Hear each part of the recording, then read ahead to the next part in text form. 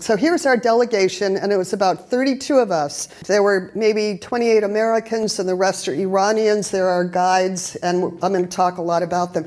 The guides that we had were absolutely wonderful people. And so I really wanted to kind of highlight them instead of put them at the end, because they each have wonderful stories and contribute a lot. Many of you might recognize people here, Ann Wright, Medea. There's Jody, Pocky. These are folks who, did these people look familiar? Jody, Pocky, a lot of Medea. I don't know where Ann Wright is right there. It was a chance, it was going to be a peace delegation to Iran, a citizens' peace delegation made up of Americans. And the point was to get some understanding of what life is like in Iran under sanctions, under US sanctions, as well as to let the Iranians know that many, many, many Americans disagree with our government, and we don't think that the sanctions should be in place, and we also don't think that Trump should have walked out of the nuclear agreement, okay? And so as you can tell, Code Pink, what you might know about Code Pink, it's a women's inspired peace and justice group, and it's very visual. They believe that there shouldn't be war and that you bring the war money home to spend it on the human needs here. So wherever Code Pink goes, there's a lot of visual stuff that lets everybody know exactly what we think. And we give out stickers that say peace with Iran in English and in Farsi, and most Iranians speak English. And so they're really encouraged to come out and talk to us. And that was exactly kind of what we wanted to see happen. So these were us with our banners. So just to give you an example of Iran and how big it is, going all the way up in Canada out to the ocean. And often military or opponents of war with Iran say that, war with Iran would not be a cakewalk. It's way bigger than Iraq and much more complicated. And so here you get a sense of the size of it. Now where we were, let's see if this works now. Okay, where we went, here's Tehran. So the trip was 10 days. Tehran, we ended up going down to Esfahan and then down to Shiraz. This is a very, very long bus rides, okay? And then we flew back from Shiraz to Tehran to get flights home. One of the things that I learned is that because of the sanctions, no airplane parts are allowed into Iran. And so why I thought it was kind of cool to walk out in the tarmac and up the staircase to the airport, to the airplane and get on the plane that way, I thought that was kind of retro. I was really naive. And Medea was terrified. She said, these planes have not been repaired in a really long time. And there have been civilian planes that have gone down. So Tehran, of course, is the capital of Iran right now. But Esfahan has been a capital at some times, and then Shiraz has been, which what you'll be able to see, has been a very famous city as well. It's a tiny, tiny look into Iran these 10 days, okay? But this was a whirlwind tour. And so here were our guides up and close. Because part of what I wanted to explain to you is that getting into Iran, because of the kind of trip that we wanted to take, was very difficult, because we wanted it to be a trip where we could talk to people in the Iranian government, that we could meet with officials, that we could meet with schools and see all different kinds of social organizations, and that we could meet and talk with people on the street. And the Iranian government had never encountered, let alone Americans, but anybody wanting to come to the country and do that. And so the process of getting visas was really difficult. And the first time, we thought we were going to be leaving the 1st of January, and all of a sudden it was, no, you can't go until April. And then in the middle of February, they said, you're leaving in 2 weeks. So, and then at the last minute, they ended up denying 3 people who were supposed to be on our trip visas, and we'll never know why. But I think it was because they could. This is the Iranian government. The US didn't seem to care. And all of this was handled through the Swiss embassy and consulate in Washington, D.C., because, of course, we don't have relations with Iran. Americans can only travel to Iran, it's called the ABC countries, America, Britain, and Canada. You have to have guides there, where you're not allowed to go independently. So they monitor you. The other thing is that people have been killed in Iran, including nuclear scientists have been, assassinated at their homes, and so they had no idea who was really coming into their country. So they were asking questions on the visa forms, things like, have you ever been part of a militia?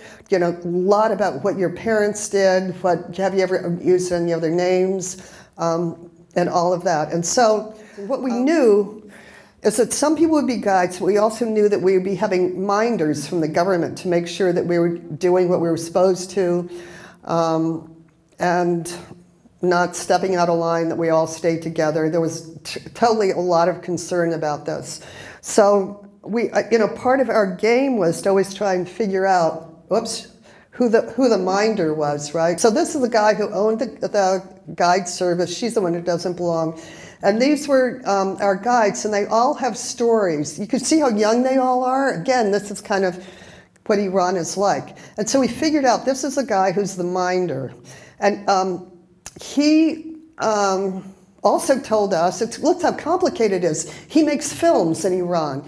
And he makes films that are kind of often in opposition to what government policy is. So he made one on prostitution. He made one on, I think a lightweight one on corruption. I can't remember what some of the others were. But when he made one on the inequality between government employees, the way they were living and what their salaries were, then he was arrested and put in jail.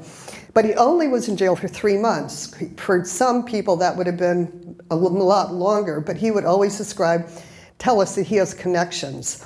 So they let him out early. And in fact, he was the one who we would go through and kind of try and shape our itinerary in ways that we were more to our liking, when there were things that, or ways they wanted us to spend time. Like, we never had to go to Khomeini's tomb in Tehran. We never went that, which is kind of like an official visitor stop that you do. We never had to do that. And Medea and Anne Wright, they were pretty strict about how they wanted us to spend their time, or at least so there was a lot of conversation about it. The other kind of minder that we might have is, and I believe that was Muhammad was that, and he was I really liked him. He was very funny.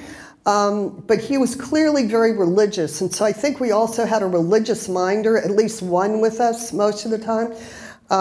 He was so interesting because he got very passionate. When we went to Parliament one day, we got to go to Parliament, we had a standing ovation. So this is what happens when you get a government-approved trip. We had a standing ovation of all the parliamentarians for our group. And a guy came over and talked to us and talked about how he spent a lot of time in the US and then came back and all the things that he did. And this Muhammad was furious about that because he felt like this guy was, he lived in the US rather than be in Iran, and he didn't need to live in the US, and he was really, really angry about the corruption that goes on in the government now. But at the same time, he really believed in Sharia law, and he felt like everything was about protecting the family, and that if something happened to the family, there should be huge punishment. And he said, there is a thing called that especially if there's murder, that the relative of the person who's murdered can ask for absolution, so that the person convicted of murder would not face a death penalty or whipping or things like that. And there was also blood money that could pay off or be for a crime. And he felt like that, to him, made sense. And it was, so there's a lot of tension between things that are kind of antithetical to what we believe, but he was really funny. He and his wife played a lot of pranks on each other. His son, who was 11, was a fairly well-known chess player who, again, had medical issues for which he couldn't get medicine because of the sanctions, So there was a lot of gray that went on, There was a lot of gray, a lot of complexity. So all I knew about Iran was that you could go to the beach and see snow-capped mountains in the same day, from the same place. And so there, it's true, Iran is surrounded by mountain ranges and has lots of mountain ranges inside that are snow-capped, but in the middle, here's Tehran, which is just like a huge, city. Terrible traffic conditions, terrible. This is at night. Traffic during the day, but very few accidents that we saw. This is the Yazidi Tower. I wanted you to see just some of the architecture, to see, again, you know, it's not like a dour place. You know, there's some really spry things that go on here. So this is the Yazidi Tower, which commemorates the 2,500 years of the Persian Empire. And you can see where it's, even though it's modern, it has a lot of Islamic kind of features in it in terms of the ceiling, which mimics a cave, kind of the top of the cave, with stalagmites and stuff like that. You see that a lot in their architecture. And this is where they have a lot of military parades as well as a lot of protests.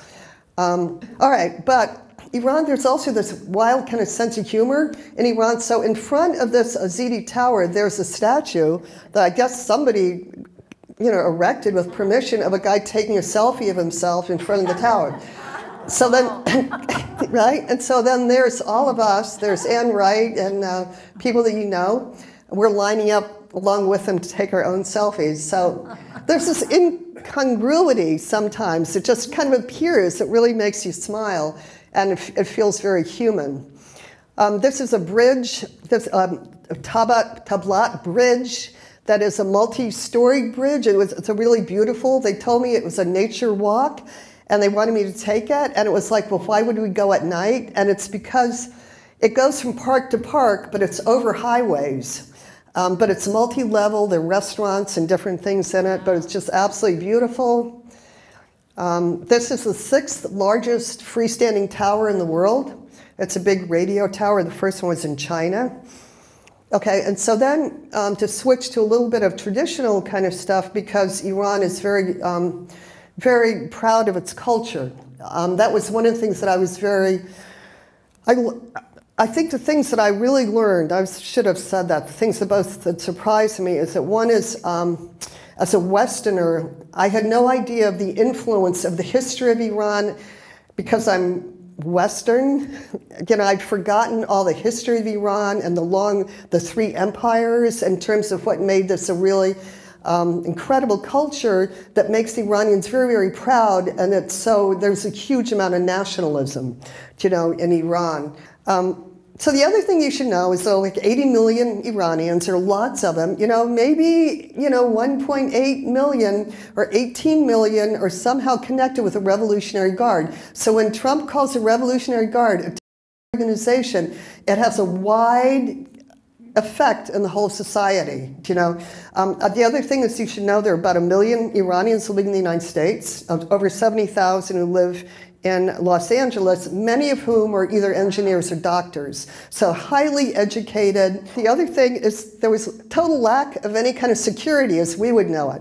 And you'll see some slides of that. I saw one police car in a park, but that was all.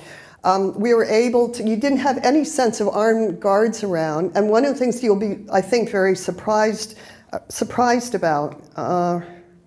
So that was pretty, and it was also because I didn't understand the history well enough, is that it's a melting pot of many, many cultures and many, many peoples because of its location in the world. And it was on the Silk Road, and so there were a lot of people who came and stayed, and they changed languages and all sorts of things a lot, you know. So it's become, in some ways, a very kind of tolerant, or it had in its history, kind of organization. The other thing, I mean, and then this is that I was surprised about, how many people knew that Iran and Iraq had a really bitter 8-year war? Wow, you all look great. See, because it was in the 80s, it was 80 to 88, and for many of us, that was the time that we were dealing with Central America, you know? And I was raising kids during that time, so that was something, and the trauma of that war, that it stays with this population today, is really, really heart-wrenching. And we can talk about that, and it certainly affects the way they look at the world and their engagement with the world and their total sense of betrayal of the world for not coming to their aid or not holding Iraq accountable for what happened. This might look more familiar to you in terms of the architecture. This, you know, you could go down in Tehran, and this is kind of the way a lot of the buildings would look. But then, of course, this is a huge apartment building here, and the supreme leader of today, their portraits are everywhere. This is the Grand Bazaar with the snow-capped mountains in the back, and very, very busy. I don't know how many people have been to a bazaar, but it's wonderful. You can go buy anything you want. And because we were there 3 weeks before the official New Year's celebration, which is a month celebration just about in Iran, and there are many things that are required to be on the tables at certain different times, and goldfish is one of them that's very customary, because I was like saying, why are there goldfish? And a tradition of paying to have your fortune told by the little parakeets who go and pick a card, and the card would tell you, what your next year was going to be like. And here was Sama, who you saw, and she was our guide. She was our female guide, and so a group of us were with her in the Grand Bazaar, and we wanted to go to use the ladies' room. It's difficult to find Western facilities in most parts of Tehran or even in Iran, so you could be prepared for that. But we had to cover ourselves from head to toe, and so there was a special room where we would put these sheets around ourselves. But at the same time, these are bridal shops and just modern shops of dresses and stuff like that. So you really find a lot of incongruity and contrast and variety here. I always loved this. This was out in the desert when we went out. And there was a shop that was clearly appealing to Americans, the few of us. I love it. Local communities are powerful. Empowering them, I think they meant empower them, buy stuff here. But I loved the idea of it. This is just a variety of kind of art that I had never seen before. And these are staircases that go up to different floors in apartment buildings. And they're all done in tile. Oh my God. Yeah. That's gorgeous. So you see a lot of that. And here was one of an opulent restaurant. So I should say that there are 2 trips planned for this fall for Code Pink. And Ann Wright people talk about tourism is the best way to make sure we don't go to war, is to get Americans over there to see what it's like. So because we were one of the, we were kind of a special group, so the government really wanted to make sure that we saw the best and we ate the best. And therefore, it was a little more expensive. We convinced them, the guides who can make different kinds of tours, that we'd be really happy with something that was less fancy all the time. But Iranians are extremely proud of their culinary, and their food was absolutely delicious. I'm a vegetarian. It didn't matter. It was just, it was great. And so even in restaurants, we'd be doing our political work, our friendship work, and this was the owner of the restaurant.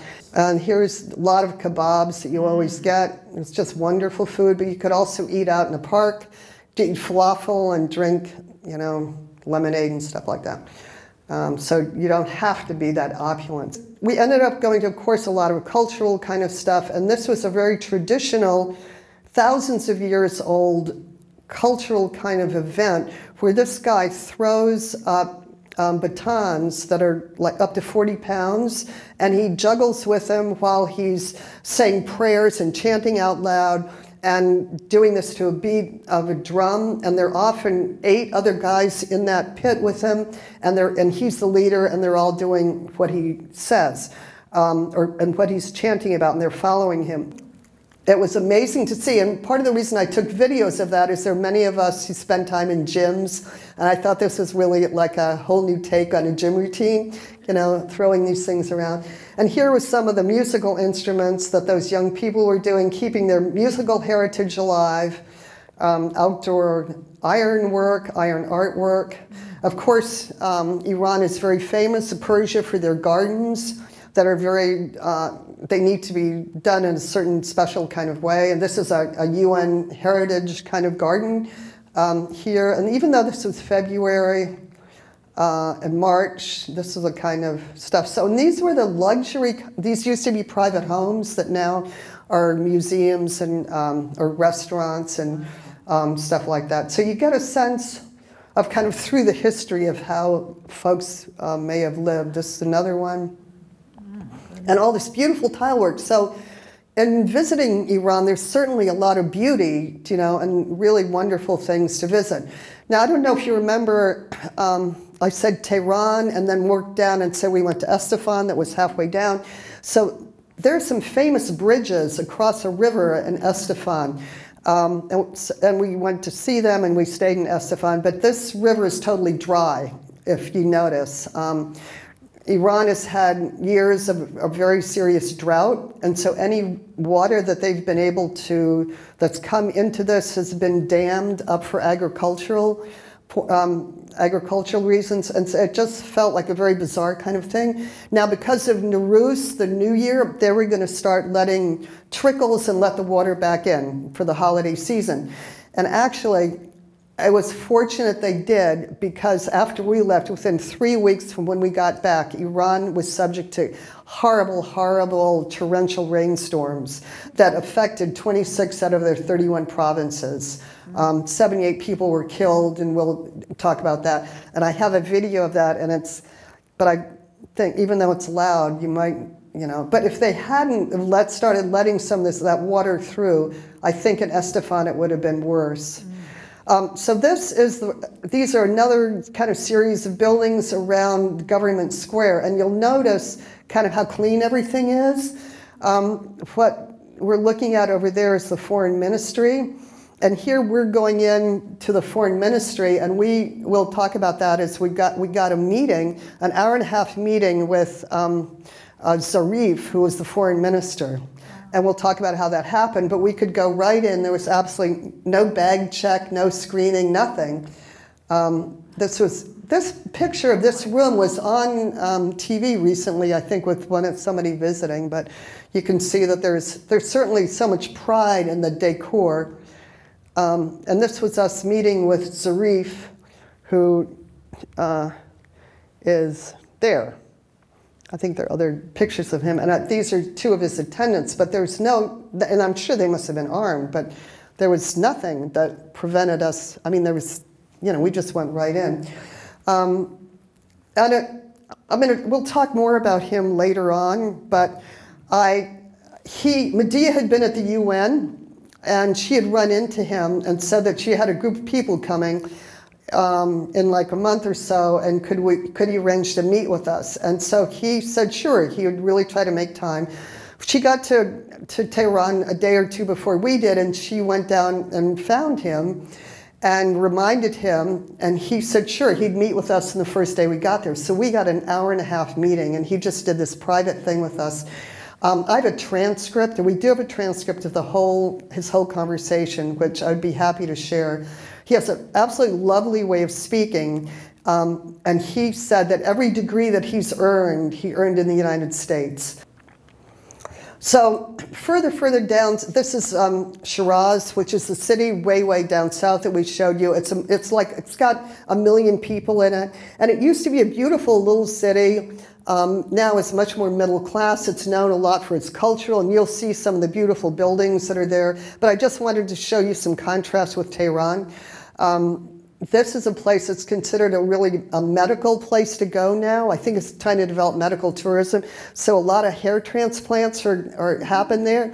And we saw a lot of people in our hotel, men, you know, who had recently were having hair transplants. But as you can see, this is a much more simple, you know, you have a person who's doing road work. These are payphones. Anybody seen those lately? So we did, you know, we were down there, and then what we wanted to do was go to the country. We wanted to have a break in routine, didn't want to just stay on the bus seeing these cities. And so we had to have a big discussion with Rez and say we really wanted to go out to the country. And so he did pull some off for us, you know, to his credit. And this is going through the country, and these are rice fields. Iran, the government of Iran, the isolationists especially, are trying to make it agriculturally, you know, food sufficient. So you'd have a lot of these rice paddies. A lot of this was wiped out in the floods that happened several months ago, and they can't import food, even though food is supposed to be exempt from sanctions. It's not happening, and there are no dollars to do it. This is some more rice stuff. You see the mountains in the back, a lot of desert. So even though you see some main cities, beautiful cities, you know, there's certainly a lot of desert, and the mountains are there. And this was the capital, a provincial capital, a little country town. I brought these pictures back because this is rural Iran, and we think we have rocks in Maine. And contrary to the real fancy eating, out here the bread would be baked over the fire. But Res got us to kind of they're trying to develop this kind of eco-tour stuff. And so this was a little house, somebody's house they turned into a little hotel where you could go stay. And then you know, all the food comes and you just roll out the rug and eat on the floor. Okay, so to talk a little bit about the history, because that really makes, it's hard, I think, to appreciate the nationalism of Iran without, you know, doing a little bit of history. And I know that many of you know it, but this wasn't even the first. So I just want to say that, like, you could see how large it was, though, how extended through the Caspian, way out to, you know, through Afghanistan. At one point, it would have taken up 23 countries of 23 present-day countries. Whoops. Okay, so in the museums, this was a bowl that was 4 feet high, and the date on it was 5000 BC. Now, I was astounded at that. Wow. Here's another one. I mean, this is just a simply beautiful artwork. So the first that we heard about, and that I remember now, was Cyrus, you know, and he built, I can never pronounce it, Pasargadae, which is a palace with all the gardens, the Persian gardens, and this is about 550 BC. He was a real human rights, apparently one of the first human rights advocates, and there was a cylinder that's now in Britain of all his human rights laws. He freed Jews who were doing forced labor in the communities. He's very famous for religious tolerance, and he gave a lot of the regions autonomy for self-government. So this was how large his area was. And, you know, the guides are just so proud to point all this out. Very kind of run down, 550 BC now. And so then from there, we went on to Persepolis, which is again down in that area of Esifan, and between that and Shiraz. And I mean, I had not paid attention. I took history of art and loved it and slept through the minute they shut the lights. I was like, but I mean, Persepolis to me was a graphic novel as well, right? You know? But here we were at Persepolis, which was built by Cyrus's relative Darius. And again, we go with our message of peace with Iran. And what I want to read about this, about Darius, just to refresh you all, okay? So his empire extended from India to the Danube. Was the largest empire to date. It had 4 capital cities, paved roads, canals from the Nile to the Red Sea, the prelude to the Pony Express, a standard weight system, gold and silver coins were mined, and he built Persepolis. This was only a ceremonial showcase. It's huge. But subjects would come to pay homage and to celebrate. So at Nowruz, for example, the emperor would come here, and people, you know, would all come and pay homage to him, as well as to get advice. They built these palaces and gateways, and you could really spend a lot of time here or not. But the things that I thought were so interesting were the friezes, which depicted kind of the life that was going on then, and the way his subjects would come to pay homage to him. This was a staircase up to his throne. And here, if you took a photograph in a certain way, it really looks like a row of soldiers and visitors coming. I felt it's incredibly sophisticated, lovely art, you know. And here he is with his men in waiting, and his guard is bringing up the visitors. And what I understood about this picture is this guard has his hand in front of his mouth, and it's giving privilege to the emperor and not passing bad breath, his own bad breath, to the emperor, which I thought was pretty astounding. And here in these friezes, you can see, if you were up closer or could see it, they all have different headdresses and clothes on, and they're all waiting in line to see him. But what I thought was amazing was the touching that was going on, you know, between them. Shaking hands, and a lot of them are extremely different. And here were the modern day kiddos coming to visit. Xerxes 1 and 2 finished Persepolis, and their graves are in the background. And so we're, again, doing our peace stuff, and people are coming out and talking to us, and this guy in the middle, the tall one, is a German. And we talked a lot about, you know, the German and Iranian relationships. There's a lot of pharmaceutical companies in Germany. He goes back and forth, but every time he goes back, he gets questioned, has to make a lot of statements about why he's been and where.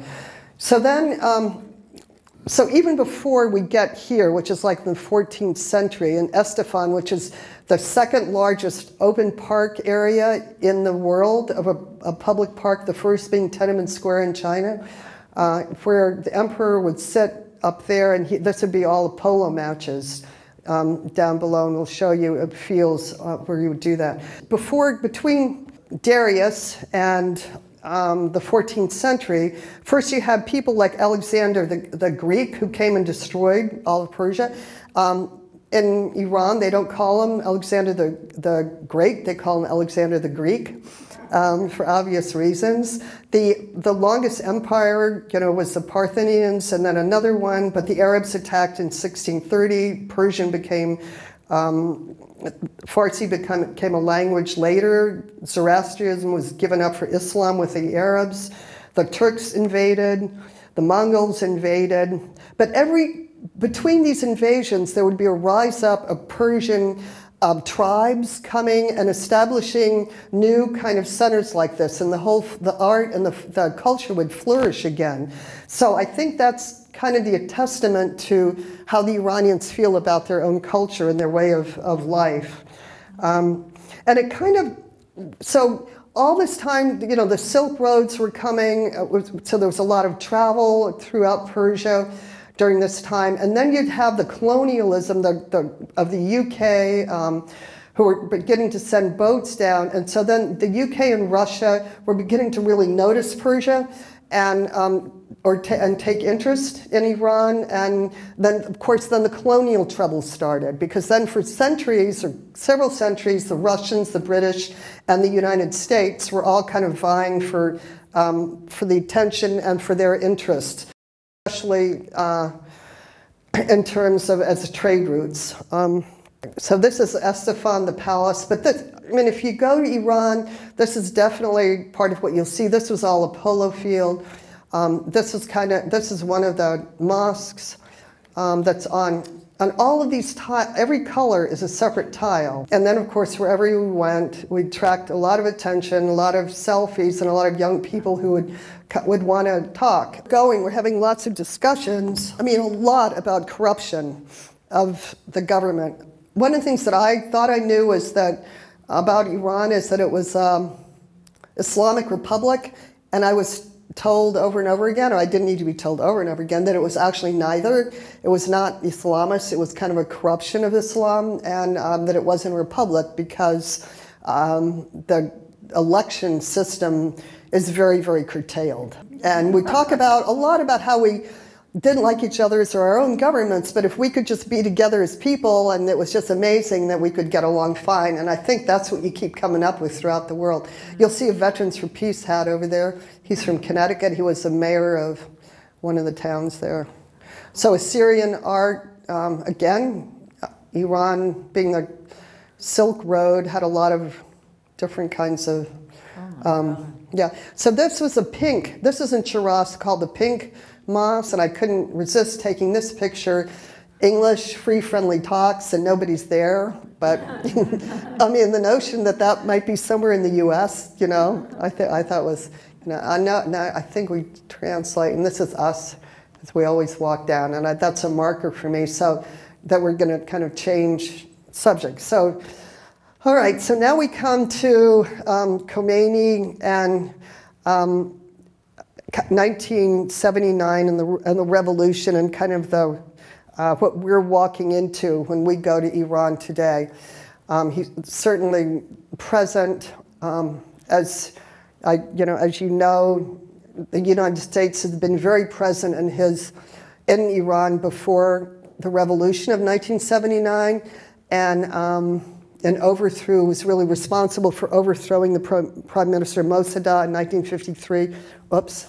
And because Mossadegh wanted to nationalize the oil, most of the oil money was being shipped to Britain and to the United States, and so he wanted to nationalize it. For that reason, he was overthrown, and the U.S. installed the Shah, who did a lot of modernizing of Iran in terms of roads and educational system and stuff, and some of the laws. However, he was extremely corrupt and he was very oppressive, and so the people ended up in 1979 having a revolution. Now, what's interesting is before I went on the trip, I went to an Iranian conference in DC, and it was really, the whole title of it was 1979, the Revolution, because it feels, and there were a lot of US government think tank academics there, truly trying to make sense out of what happened with this revolution and how did it happen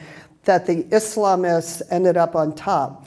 It looked, from what I understand, is that there were three main components: the students, the communists, and the Islamists, who were really revolting against the Shah. And when the Shah, the United States really supported, if they were going to support one group, they were supporting the Islamists. They were definitely not going to support the communists nor the students. So in 1979, Khomeini won, and the students, the Shah went, he left the United States, and the students were extremely concerned that he was going to come back, that he would come back to Iran. And so this was all a lot of prison stuff. So they took over the US Embassy, with all the employees in there, and the US Embassy now has been turned into the U.S. Den of Espionage Museum. We were not allowed to go there. I think clearly our trip by the government was, a lot of it was for internal kind of consumption, and we were on the news all the time in Iran, and I think, but this particular thing is that Iran did not want the United States to see us being at an espionage museum, so we weren't allowed to go there. But actually, Barbara Wright, one of us, stayed a few days later, and she went, and she said it was only 3 rooms, little rooms, and one was a kind of an open safe. It was pretty disappointing. So, as I said, the other thing that 1979, the revolution happened, the students took over the embassy, and Iraq declared war on Iran.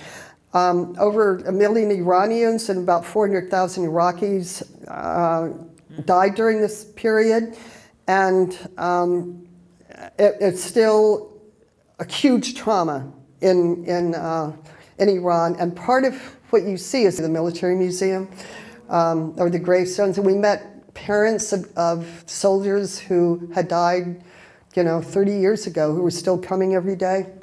And then this part of the reason this war was so tragic is the amount of chemical weapons that were dropped on Iran, and many of those were supplied by the United States. And the United States supplied a lot of the intelligence on where to drop them.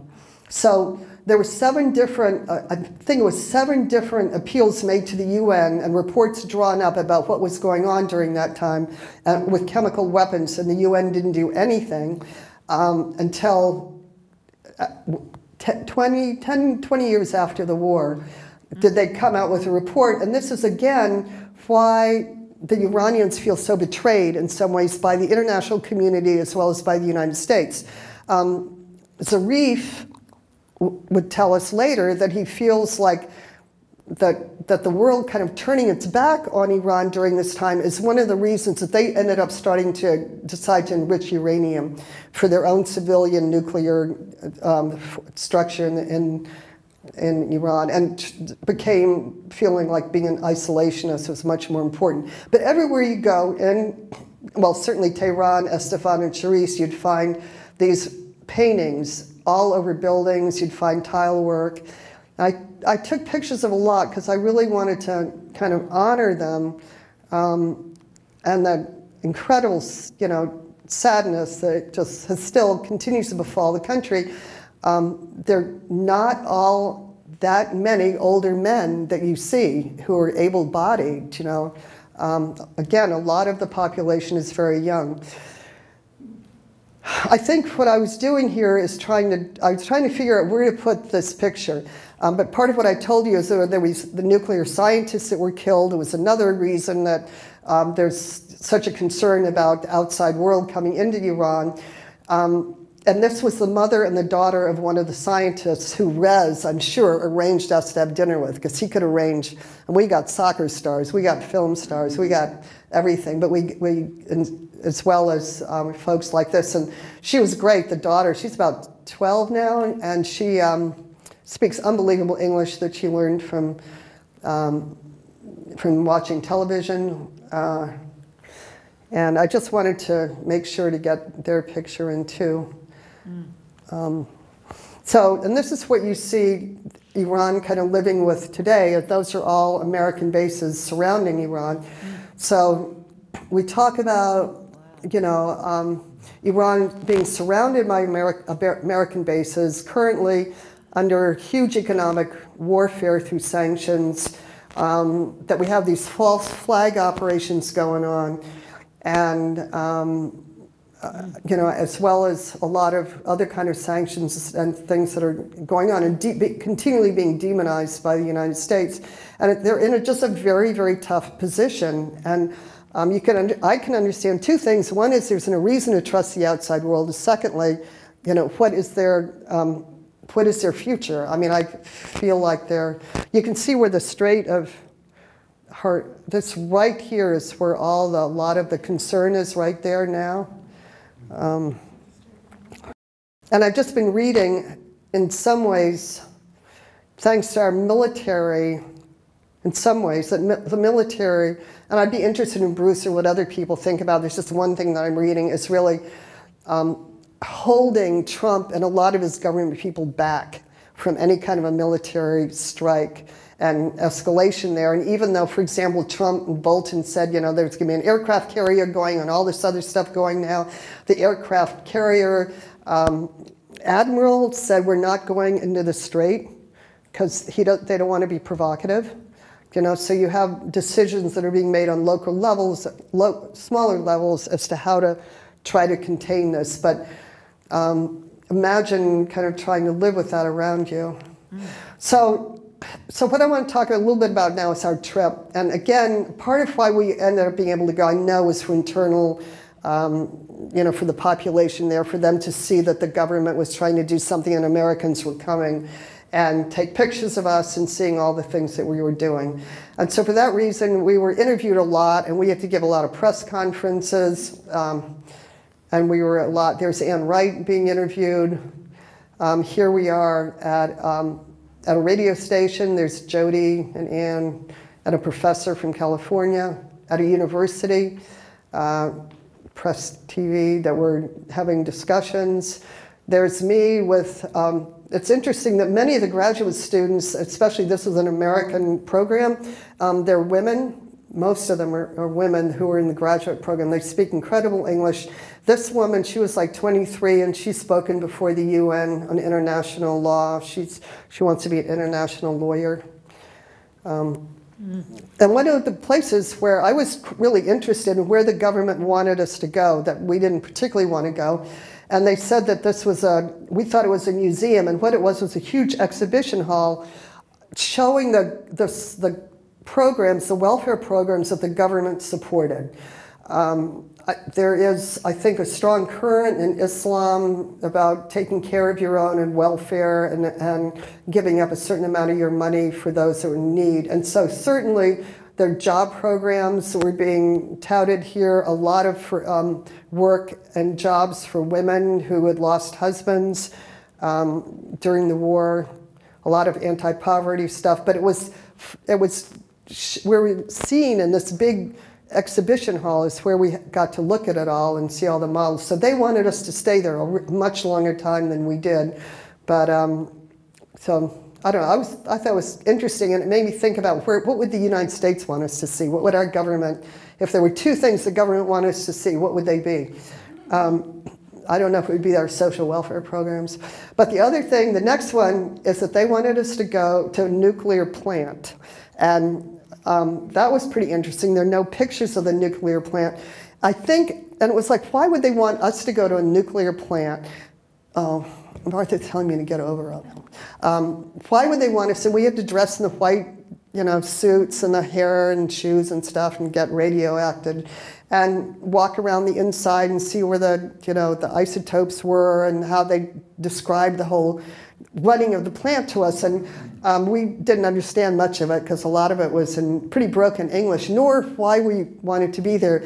I really, in retrospect, I think it's because they wanted us to see a civilian use of nuclear power.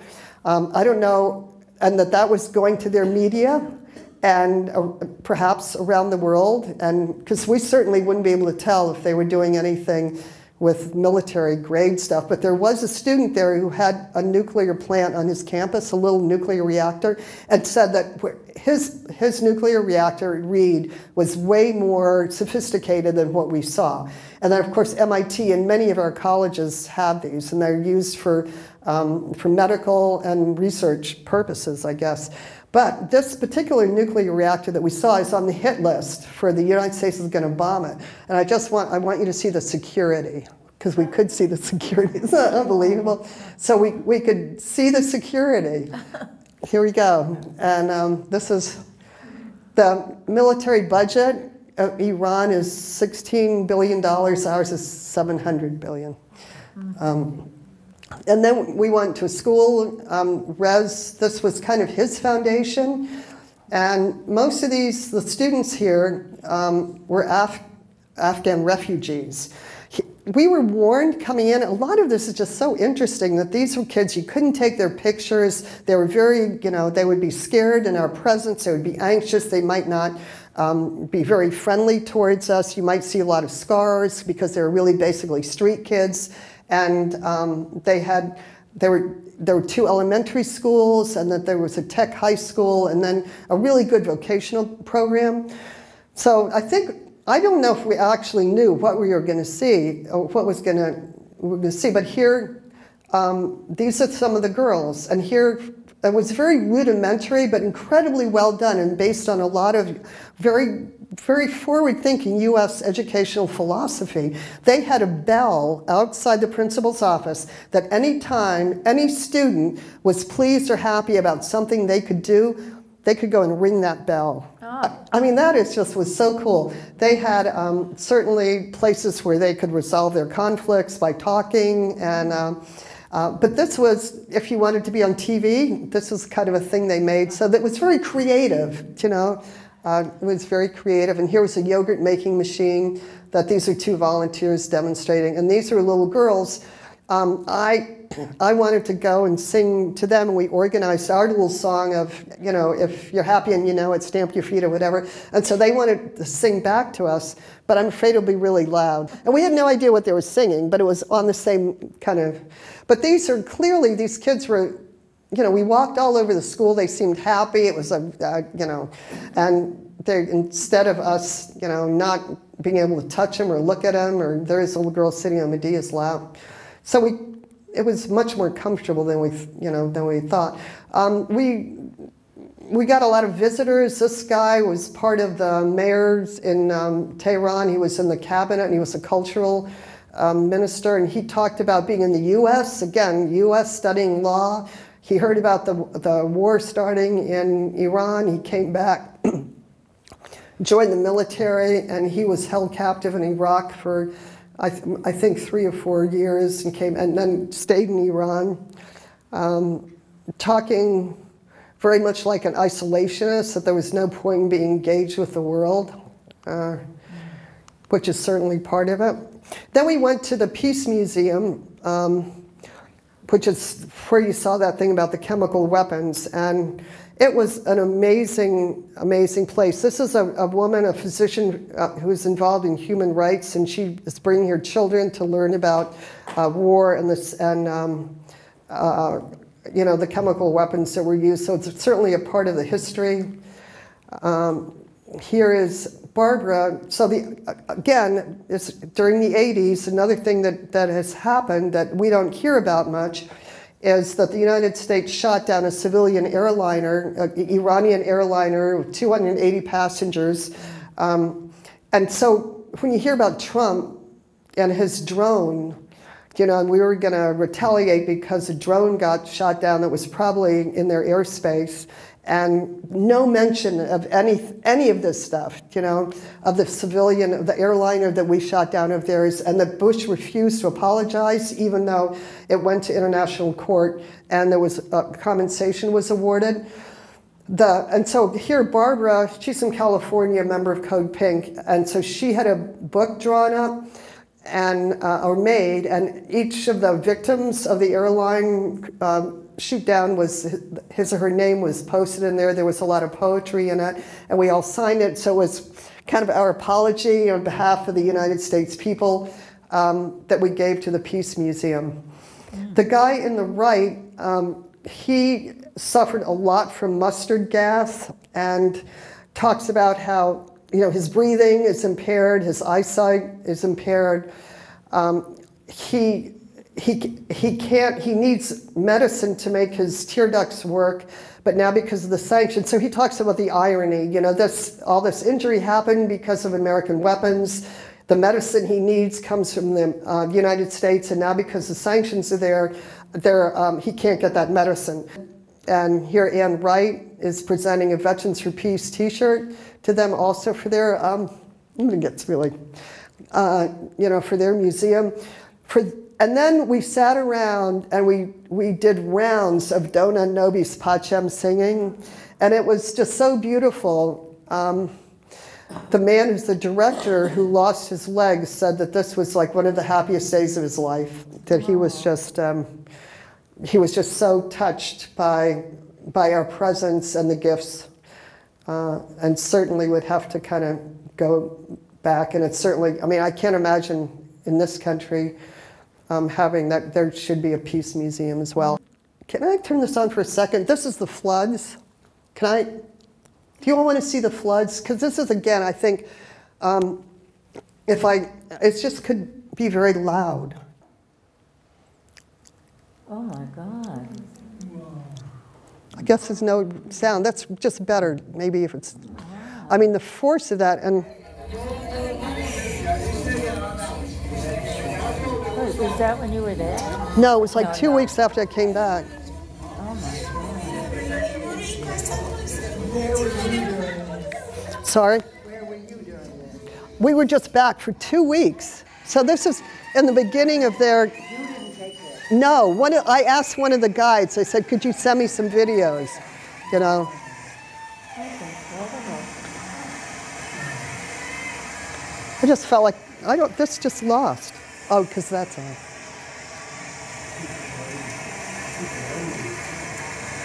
Was this water coming in from a river or Yeah, coming, yeah.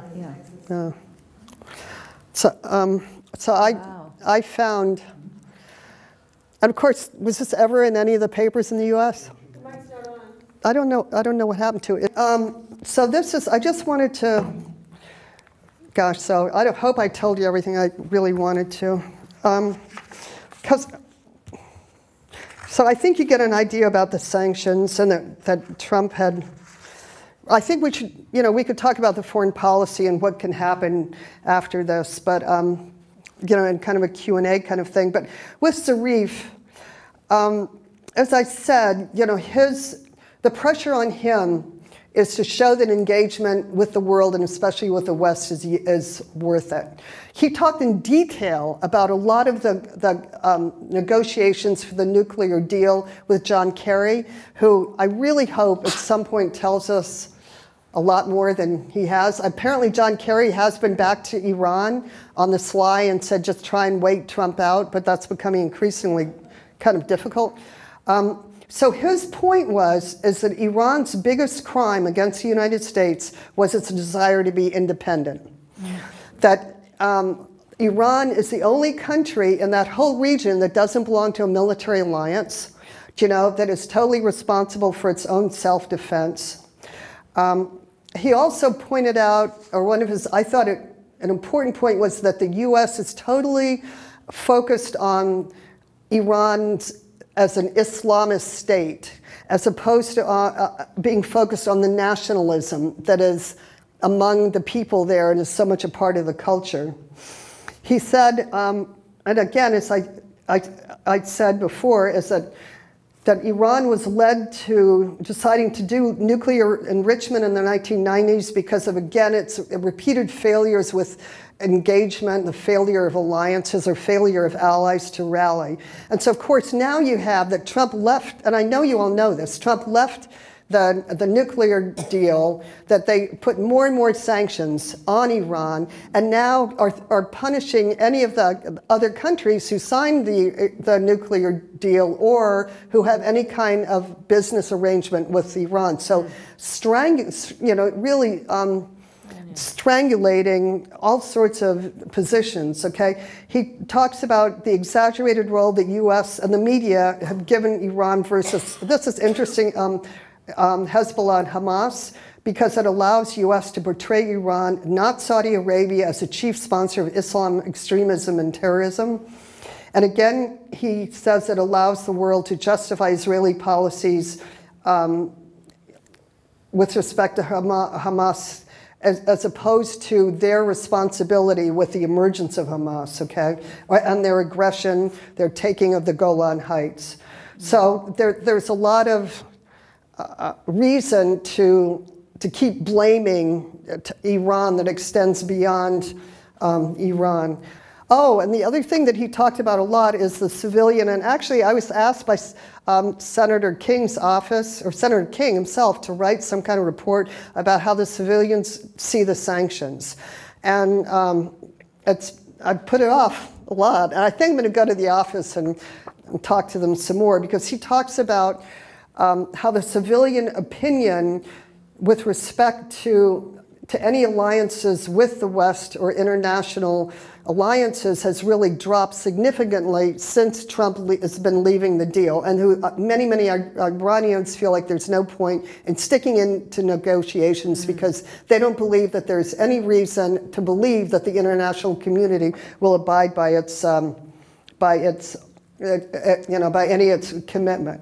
He feels like the kind of the isolationists are winning out at this point, and that there's absolutely no incentive for Iran to be engaged in with the West. So I have like two asks for action. Clearly no war with Iran. Secondly, I think that we have to come to terms as American people with sanctions, or what's really economic terrorism, that we're leveling against so many governments, and it's really devastating the civilians. The wealthy can hide their money, but the civilians are the ones, whether it's in Iran or Venezuela or Cuba, continued, and that this is kind of a part of American policy that we just don't protest enough. It's not really there. The only other thing that I wanted to say, that waiting in the wings to believe that they should be the rightful government of Iran, and that are getting more and more support from the US government, especially John Bolton, is the MEK.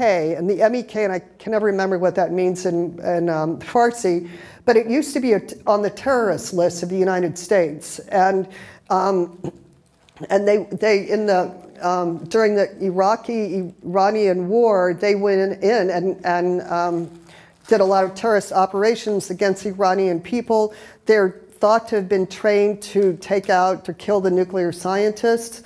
But But in Washington, when I was in Washington, and thank God for Code Pink because they're so on top of this, and we went to all the congressional offices. This is like the new AIPAC. They've got tons of money from Saudi Arabia and can wine and dine all the congressmen and throw it around. And so it's something that we have to really caution our congressional delegations to be very much on the lookout for, because they have absolutely no relevance in Iran and they would never be accepted.